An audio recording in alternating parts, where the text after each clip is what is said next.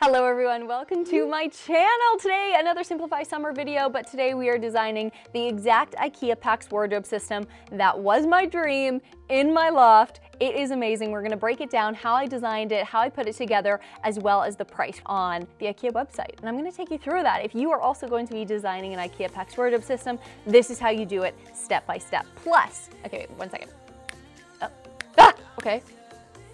Let's keep it simple. Perfect. I'm going to show you how you design it online because a lot of people have been asking me how I did it. I mean, a lot of people. Let's skip to that intro.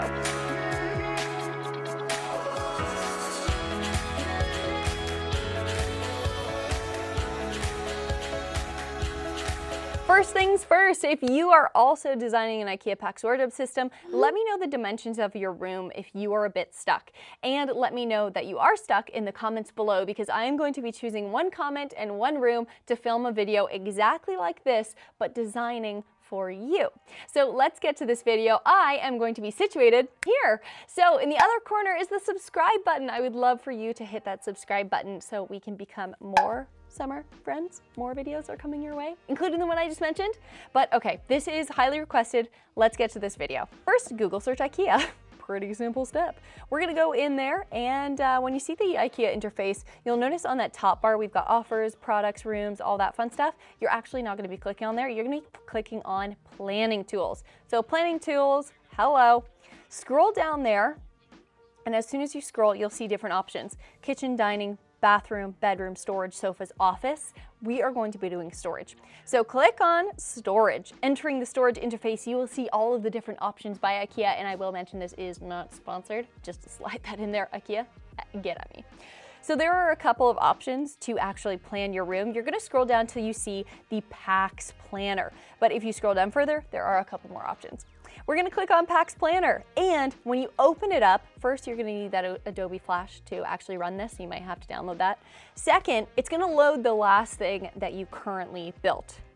And mine was my epic IKEA Pax wardrobe wall. So what you will see here is a quick reveal of the actual final product as well as the total cost of it. And this was the epic room that it filled. Now it actually fit perfectly in the room. I just built it in this interface where you can actually just, build it and then know the measurements yourself. There is an option to see the rulers there on your side. We gotta start from scratch, okay? So go to New Gallery. You can choose either a already pre-produced storage system. So IKEA has put together a couple of these systems for you. So if you are not as well versed in design and you kind of just want something made for you, you can scroll through those. We are going to be trailblazers. We are going to create our own Pax wardrobe system from scratch. And in here as well, already they are going to work with that customization. So you can choose your room size. We're just gonna choose square because it was actually a square room. The room was actually around 280 centimeters, but I kind of just want a bigger layout. I already know in my head that it's 280. So here we go. We have got that huge room in there. First, we've got to start with frames. There are a few different options. There are actually 3 options when it comes to those frame widths. You have, okay, you've got the skinny one, the 50. You've got the medium one, the 75, and then you've got the big kahuna, the 100. In the room that I was designing, so you grab them and you drag them over into the room, okay? So you can actually grab these and then drag them in. I had the capability to actually have 2 skinny ones, 1 medium one, and then 1 larger unit. Sorry, the scroll is just... Okay. So we have 1 larger unit there. So squish them all together, and there you go. You have your big unit, what you are going to be creating all of your storage inside. In this bottom corner, you have the ruler. So in that, automatically, this is the #1 thing you want to check. And Mom, shout out to you. You made sure I didn't make this mistake. The width, 275 centimeters. My room, 280. So it was literally perfect. It fit in there like a gem. So that's the first thing you want to check. If you are not building an IKEA Pax wardrobe system that is 270 centimeters, you may have to play with different, maybe you want to have 2 mediums, 2 smalls, 1 small, 1 medium, things like that. Okay, so let's get going. This is our room layout. You can also toggle between these tools of playing around with the way that you see your room, and you can actually shift it from seeing bigger or smaller. We can zoom in just a touch to this wardrobe so that we can really get into it. All right, so we want to start adding products. So you go up to the top here, add product. Note that it's already $530. We have already clocked in at $530. What? $530. Okay, we don't need corner frames. If you have a corner room though, you may need a corner frame, and this is something to note as well. They are different frames when you create it because you don't want to waste that corner space. But I actually don't have one of those, so we're gonna go back to main menu. And let's do it. So interior organizers.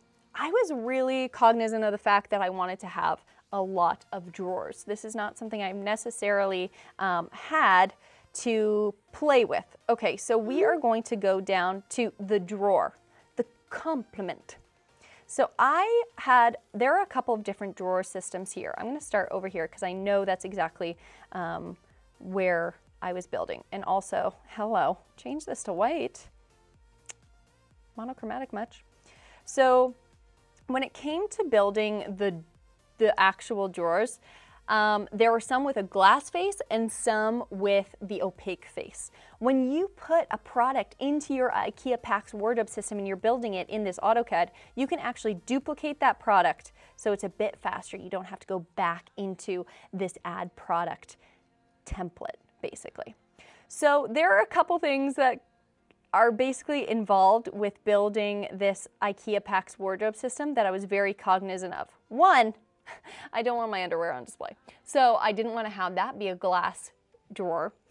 So when it came to using those opaque ones, it was for my underwear, even bathing suits, things like that, my socks, things that are a little bit less exciting. Next up, I scrolled down to find the drawers with that front glass. If you go into an IKEA and you see these drawers, oh, they are just lovely. And you know what I love too? When people are organizing their closets and it's fall and you're getting all cozy and they just have their sweaters so beautifully folded. So we actually did, yeah, we did 2 of these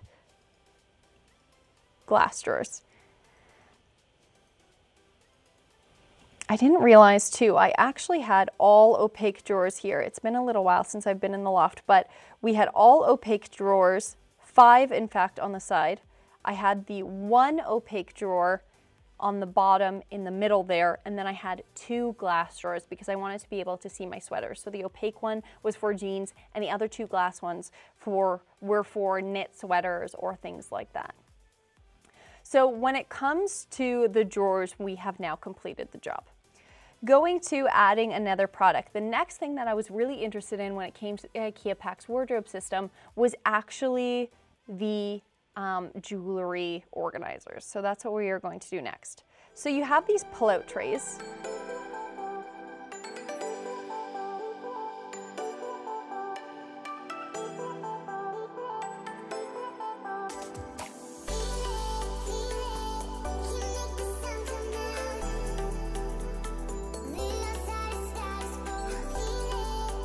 Those pull-out trays on top of the drawers. This is great because not only does it cap off that drawer so you can't see what's in it, so it's like you added a shelf, but you've made use of a couple of inches. So you put that drawer on top, but you don't want it to be exposed. It's actually much better for gold jewelry, copper jewelry, things like that, not to be exposed too much to the air. So what I did was still to make it really beautiful so you could see the jewelry that was in place so it acts almost as an accent to the closet wall. I put a glass shelf right over top of it.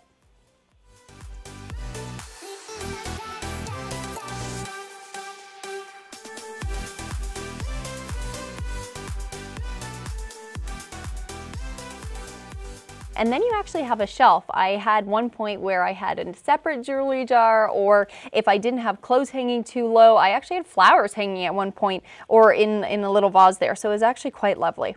So the next thing that I did was I considered my shoes. They have a really great product when it comes to shoes. They actually have this whole pull-out shoe organizer.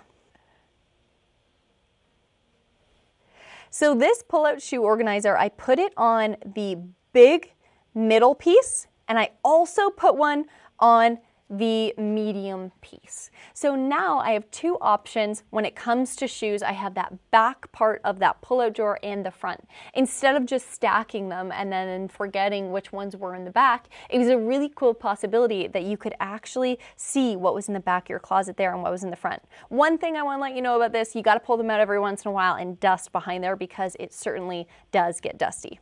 So next up, this is a closet, of course. You're going to be hanging things. So I have found the clothing rail. You are going to be put in this, or rather I did. I put it in the middle, the large system, the medium system, and the small system on the right. I didn't do it on the left, but I'm going to show you why in a moment's time.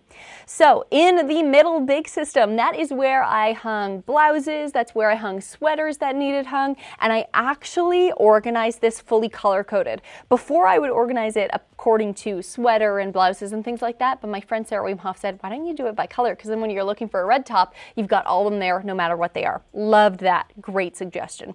The middle one, that is the medium size, this is where I just left it completely full. That is for short dresses, long dresses, maxi dresses, as well as those long trench coats that you've got. And in the other side where I have the skinny one, that is where I put all my jackets and my vests that I wanted saved. So now that we have all of our clothing bars in place, it's now time to put in some shelves. We certainly want to get some shelf action in here because that's where you're going to display your purses, that's where you're going to put your hats, things like that. So if we go to the shelf, and this is again a shelf that actually doesn't have the glass on it. So this is those opaque shelves, the one that cost $10. We are going to be putting those shelves in. And what I did actually when it came to the shelves was I had my bar up to a certain level that I could still reach it. So this is going to be different for everyone. I could still reach my hangers and everything, but I put a shelf right above that. This is something you want to focus in on though, because you don't want to hang the shelf too close to the bar. You want to be able to put that hanger over. So I put a shelf all the way across the top of my system. It looks like it's black, but it's actually just casting a shadow. You're gonna also struggle just lightly with this. Trust me, it's just a thing. But you don't have to line it up perfectly because you will be able to play around. So in this small system on the side there, I added these little shelves, okay? So in there, I put my hats, and across the top, in all of those shelves, I actually put shoes that were out of season. So all of my heels were in there, heel to the back, and it really just looked lovely, and it really filled in the closet. I gotta say, I have now completed this side. I've now completed the middle big one, and I have now completed that medium one as well. As for the very right side of this unit, it is not yet complete. We actually have to add one more white shelf that's opaque right here. Because we're only hanging jackets, we don't have to worry about the fact that it is full. So this is the next thing that I'm going to hang. And I was just honestly curious about this part of the unit, and that's why I added it. So it's actually the pull-out pants hanger. I did that right underneath that shelf. So you're going to have jackets, and then you're going to have that pull-out pants hanger. But this is my final unit. This is exactly how I built it. And as we went through the process, you watch those dollars go up. It's very simple to build, and I hope that you guys have a really fun time building yours.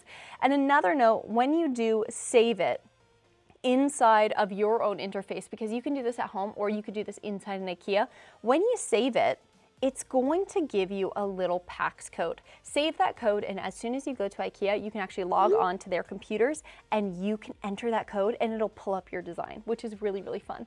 Make sure that you print off your sheets as well. This was really helpful. If you don't have a printer at home, do this at IKEA because they have printers there to help you. So as soon as you print off those sheets, it's going to have every single thing that you need, how many you need, how many you have ordered, and then it's going to tell you exactly what bin it is in. Because if you've ever shopped in IKEA, you know that it's all according to bins down those aisles. It's going to tell you the aisle, it's going to tell you the bin, it's going to tell you where to pick it up. You're going to need a big trolley, you're going to need help carrying these for sure. Those really big pieces in the back, they are certainly a tackle to pick up. If this is the first video that you're watching from my IKEA Pax wardrobe, I will link up the one that I originally posted and kind of caught fire and had a lot of fun with. It was the full vlog, so it's basically the process of me picking everything up with my dad, putting it together, and there are some really helpful tips embedded throughout that video that will help you actually figure out how to create your own IKEA Pax wardrobe system and not mess up along the way and learn from someone else's mistakes. Thank you guys so much for tuning into this video. It was a lot of fun to make. And another reminder, if you are building an IKEA Pax wardrobe system and you want some help to the design, let me know in the comments below the actual dimensions of your room, and I will get to work and film a video that is almost the exact same as this, but instead of for me, it's gonna be for you. We'll see you guys in my next video.